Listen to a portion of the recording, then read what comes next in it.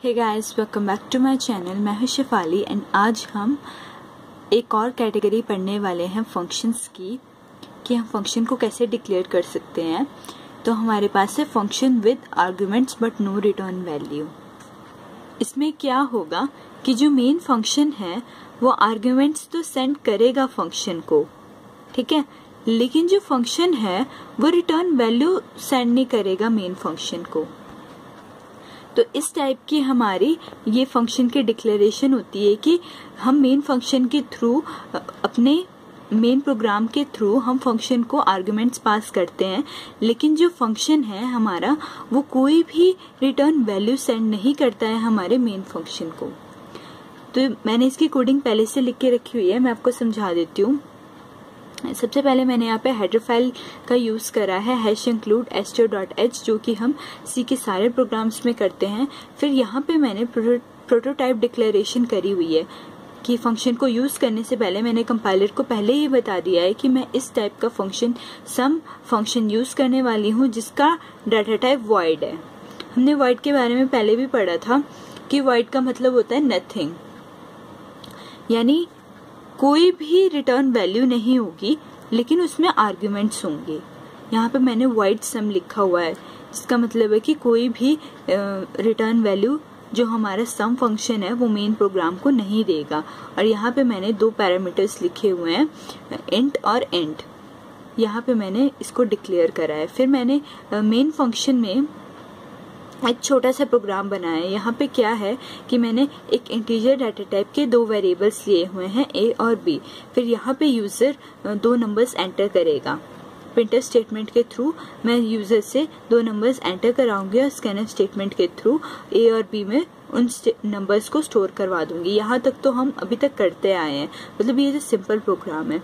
यहाँ पे मैंने फंक्शन कॉलिंग का यूज करा है, यानी फंक्शन कॉल का यूज करा है। यहाँ पे मैंने अपना जो मेरा फंक्शन का नाम है वो लिखा हुआ है, जैसे कि मेरे फंक्शन का नाम है सम, तो मैंने यहाँ पे वो लिखा हुआ है और यहाँ पे ए और बी लिखा हुआ है, यानी जो भी मेरे दो वेरिएबल्स हैं जिनमें मैंने यूजर ने जो नंबर्स एंटर करे थे वो स्टोर कराए थे, तो वो ए और बी वेरिएबल्स लिखे हुए हैं ताकि जो प्रोग्राम है वो वैल्यू सेंड कर सके हमारे फंक्शन को।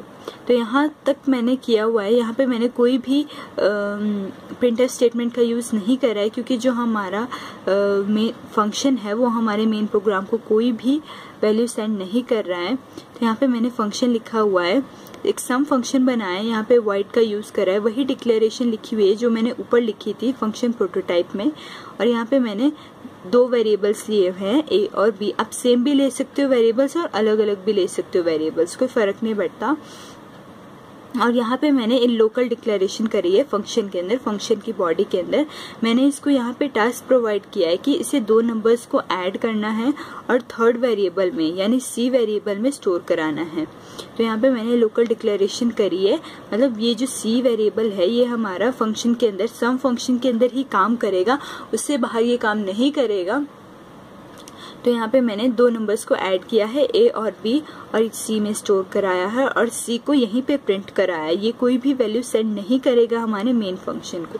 यहाँ पे क्या होगा, जो ए की वैल्यू है यहाँ पे मैं चेंज कर देती हूँ, अदरवाइज कंफ्यूजन हो जाएगी। यहाँ पे क्या होगा, जो भी ए की वैल्यू है वो x में आ जाएगी और b की वैल्यू है वो y में आ जाएगी, यानी a इक्वल टू x हो जाएगा और b इक्वल टू y हो जाएगा। अब कौन सी वैल्यू, जो यूजर एंटर करेगा। फॉर एग्जाम्पल अगर हम इसको रन करके देखते हैं,